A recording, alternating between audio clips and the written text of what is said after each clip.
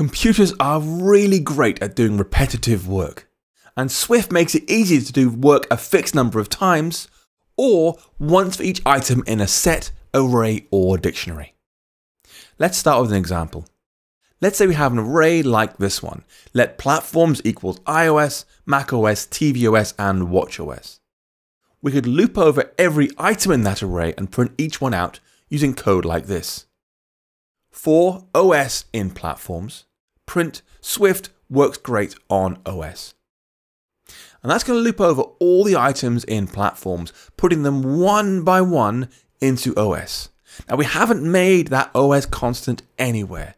It's made automatically by the loop and made available to us only inside the open and close braces. You can't use it outside the loop.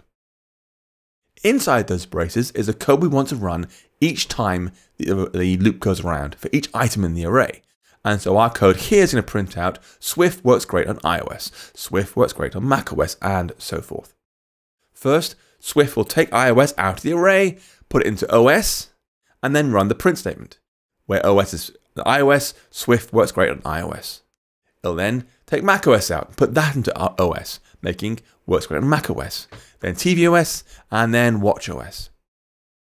Now to make things easier to understand, we give these things common names. The code between the open and close braces, this we call the loop body. We call one cycle through the loop, i.e. one value inside the platforms plus one print call. That is what we call a loop iteration. This will have 4 loop iterations because there are 4 items in the array. Finally, we call OS the loop variable. This exists only inside the loop body and it will change to a new value in every loop iteration. Now I should say the name OS isn't special. We could have said for name in platforms, Swift works great on name. It's exactly the same. It could even be something ridiculous like for rubber chicken in platforms. It doesn't matter. As long as the name for the loop variable matches the way it's used inside the loop iteration code, the body, you are fine. Now, what you'll find is Xcode is really smart here. When you do auto-completion, it'll help you out. You can see here in Xcode, I have for OS and platforms. If I had written instead for plat, you'll see it completes for platform in platforms.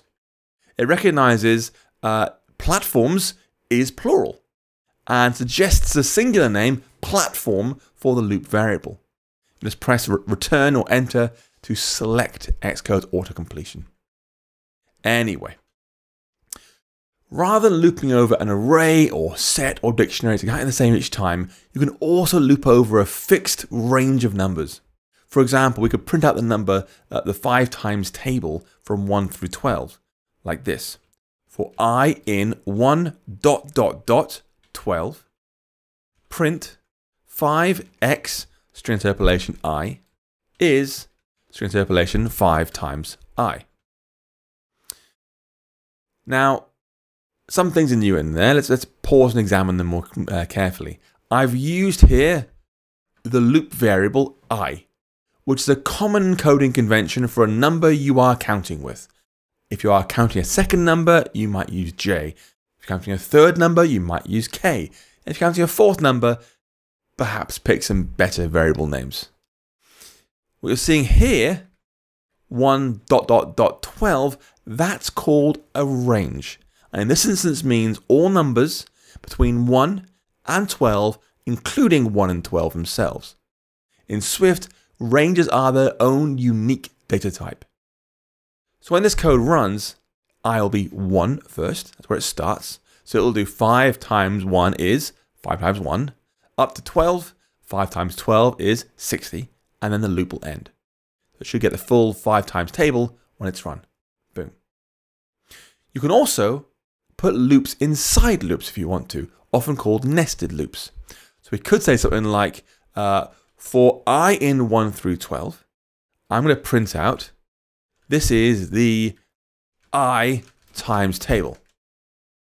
And then inside that loop, I'll start a second loop for j in 1 through 12. And now I'll print out space, space, space, a bit of tabbing on the side, j times I is J star I. And after that, I'll add an empty print call. And now what happens when we press run? We're going to get lots of times tables.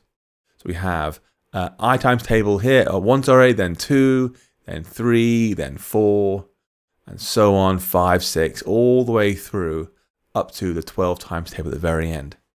So a nested loop. Again, there are multiple new things here, so let's just break it down. There's now a nested loop here. That's a loop inside a loop. And the outer one we count from 1 through 12, using I each time. And for every time we go around, we also go around again inside 1 through 12.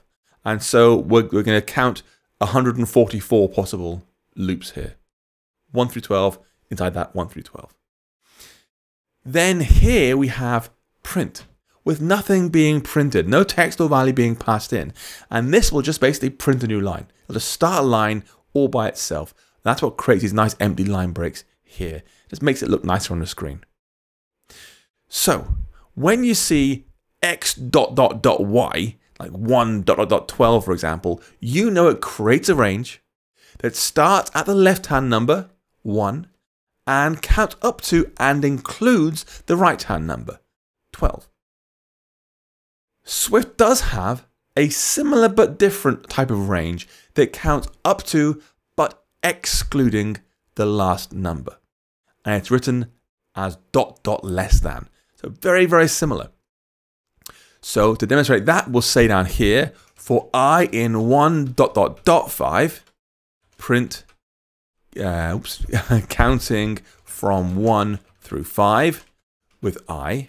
And I'll copy and paste that, and below I'll change this to be less than, and this to be from 1 up to 5. And then press play. And you should see now, hopefully, boom, 1 through 5, 1, 2, 3, 4, 5. Then 1 up to 5, 1, 2, 3, 4. So a different output. So I pronounce 1 dot dot dot 5 as 1 through 5. And 1 dot dot less than 5 as 1 up to 5. And you'll see the same wording elsewhere in Swift and Apple's documentation. It's a standard way of referring to these two kinds of ranges. If you're curious, counting up to but less than is really useful for things like arrays, where they count from 0. So you might count from 0 up to less than the count of the array, because they all count from 0, so otherwise it'd be off by 1. A dangerous place to be. Before we're done with for loops, there's one more thing I want to mention. Sometimes you want to run some code a certain number of times using a range, but you don't actually care about the loop variable. You don't care what's in there. You don't want the I, the J, the platform, the rubber chicken, whatever it is, right? In this situation, you can actually replace the loop variable with an underscore. For example, I could say var lyric equals haters gonna, and then for underscore in 1 through 5, lyric plus equals space hate, and then print lyric. And when that runs, we're going to see haters going to hate, hate, hate, hate, hate. Yes, that is a Taylor Swift lyric from Shake It Off written in Swift code.